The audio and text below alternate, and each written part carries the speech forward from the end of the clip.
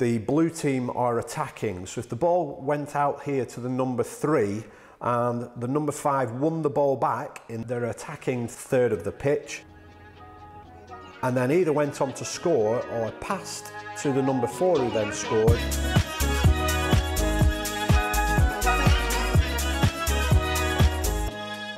Hello, my name is Chris Lowe and I'm the Regional Coach Development Officer and FAPE Officer for the West Midlands. The session is called Defend for Glory. We're going to be looking at the intercepting skills, especially in relation to scanning and movement and technique. I think we want to develop our grassroots players' ability to win the ball high up the pitch to set up an attacking move. So the setup here is using the full pitch, but this can easily work on a third or a quarter of an AstroTurf pitch. We've got 4 versus 4 plus goalkeepers, and if you notice as well on the pitch, I've split it up into 3 thirds.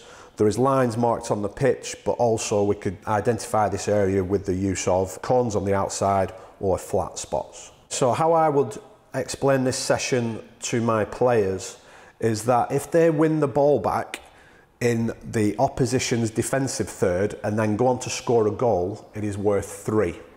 If they win the ball in the middle third, it is worth 2. And if they win the ball back in their defensive third, it's only worth 1. So this should naturally encourage the players to push up the field and win the ball back either through that press or by that intercepting skill.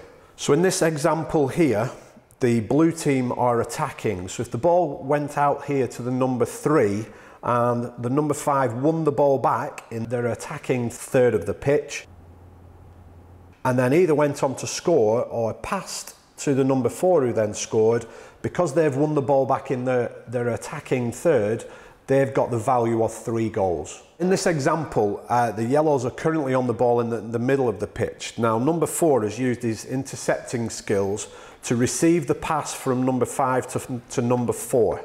So now that he is in possession of the ball in the middle third, number 4 can then make the pass into number 3, who then hopefully, will go on to score.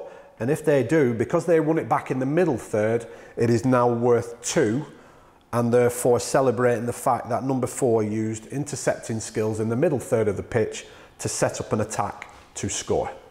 In this example, the blue team hopefully will be about to intercept the ball in their own defensive third. So number 5 has currently got the ball, and if he's looking to play to player 4 and the blue intercepts the ball, if they now go up the pitch and score a goal, because they've won it in their defensive third, it is now only worth 1 point. So one progression of this game is that you could flip the game. So here we're looking at players intercepting the ball in their own defensive third and offering incentives for them to sit nice and deep in a low block formation. And if they intercept the ball here and then go on to score, it is now worth 3 for their team. Obviously in this session we are promoting intercepting, but if any player tackles and receives the ball through a tackle, then the same values stand.